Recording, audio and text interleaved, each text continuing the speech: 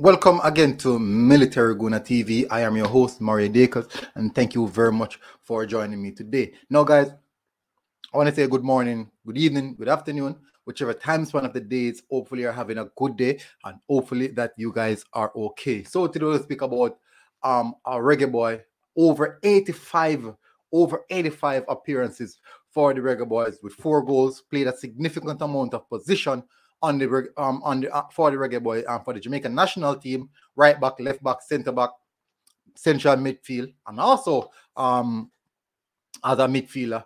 But he he's one of those veterans, how you call him, the Reggae Boy veteran. But his name is Je-Vaughn Watson, and he's actually hoping to stake a claim back into the Theodore Whitmore's heart and find himself back into the World Cup qualifiers. That is his goal, that is his aim, that is what he wants to do at this current time period. So I'm going to jump straight over into the article that was published by Jamaica Observer. I'm going to read his words for you guys. So it's not what I am saying, it's what he said. So we all know that he's one of the favorites by Theodore Whitmore, one of Theodore Whitmore's favorite players. But as you guys can see, he's putting himself back into position so that he can be identified by Theodore Whitmore for the World Cup qualifiers. Let me get straight into the article. So Umberland's midfielder Je-Vaughn Watson dribbles away from the Mullines Road. Yeah, whatever. So Reggae Boy Watson works to regain fitness and he eyes World Cup qualifiers.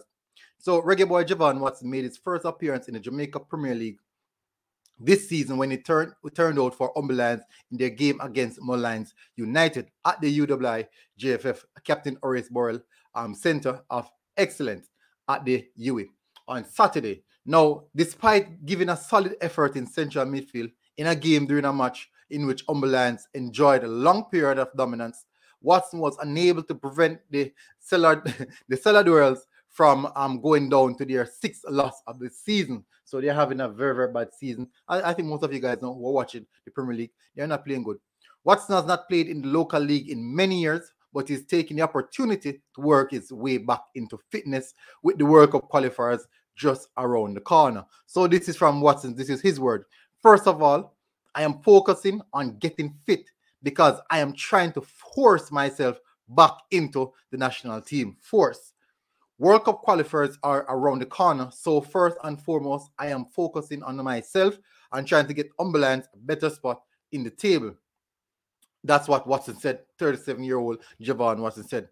He doesn't expect to play many games in the JPL, but believes that he will be able to gain the necessary fitness to nudge his way back into Theodore Whitmore's team. So,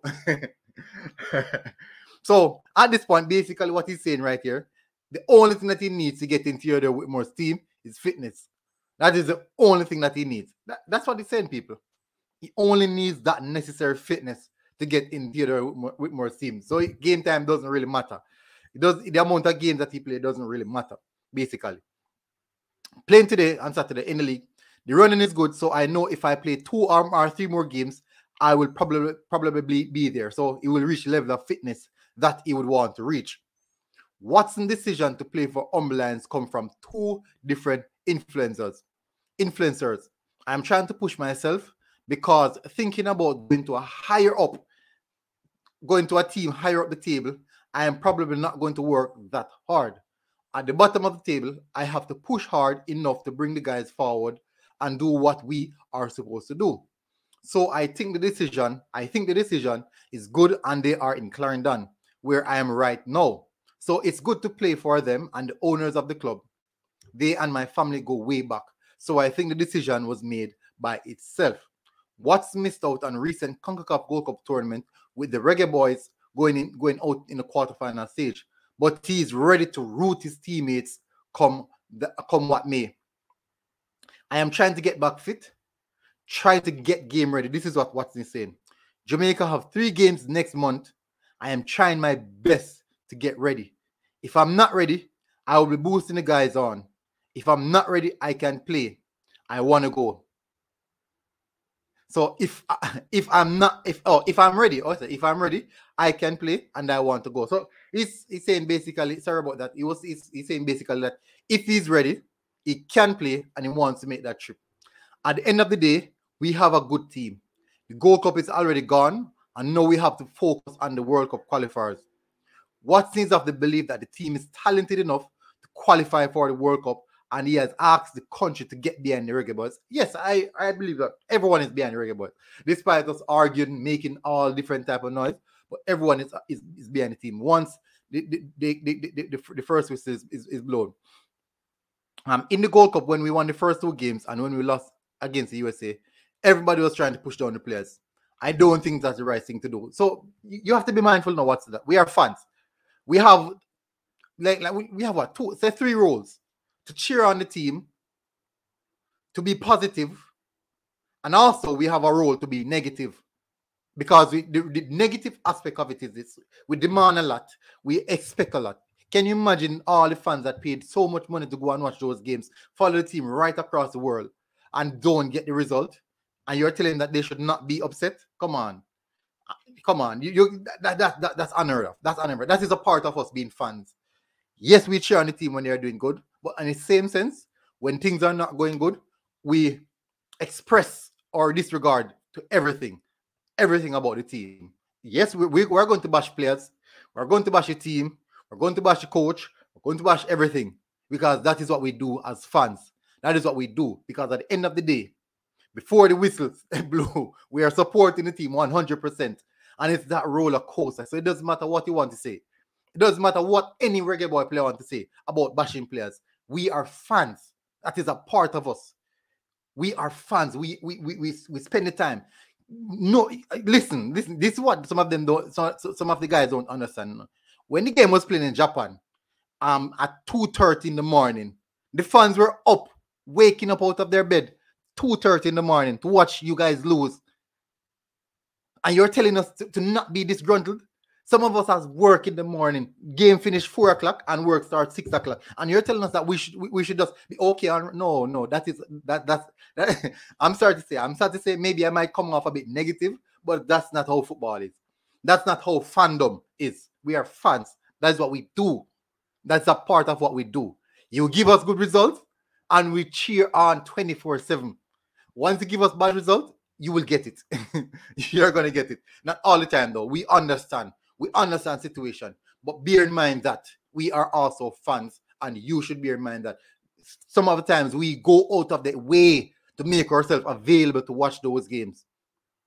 And when you don't, I know guys who are actually on their honeymoon, and in the night of the game, they're watching the game. So you have to be mindful of those things as players in the same sense. Yes, we understand that you guys are players. Yes, we understand that you guys have feelings. But in the same sense, we have feelings. And when you lose, we are hurting.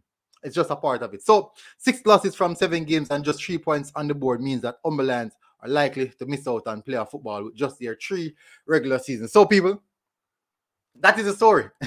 That is the story. That is the story. Je-Vaughn Watson is in contention to find himself back into the Reggae Boy team. That's what he's working on. That is what he says he's going to do. So let's see how this one goes. But in the same sense, people, what do you think about this? Do you think that if he gets fit, he will definitely be selected? Do you believe that Je-Vaughn Watson will make himself back into this Reggae Boy team at age 37? And he said, he said it. The only thing that he needs to do is get fit. And he's back in the team. So what does that mean? What is that saying about the coach? Remember, Paul Hall said that he's not picking players off name, it's just he's actually off performances.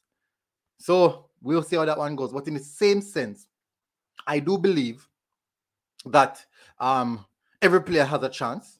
We cannot write off any player. Every single player has a chance. Once you're performing at that optimum level that we need, and we're expecting good things from any player that comes into this team. But for this one, I'm going to take a sip.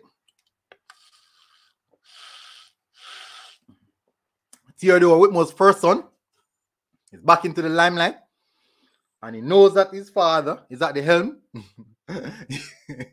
He knows that his father is at the helm of the Reggae Boyz. So let's see how this one goes. But Reggae Boy Je-Vaughn Watson, back at it, wants to make himself available, wants to make himself in the World Cup qualifier squad.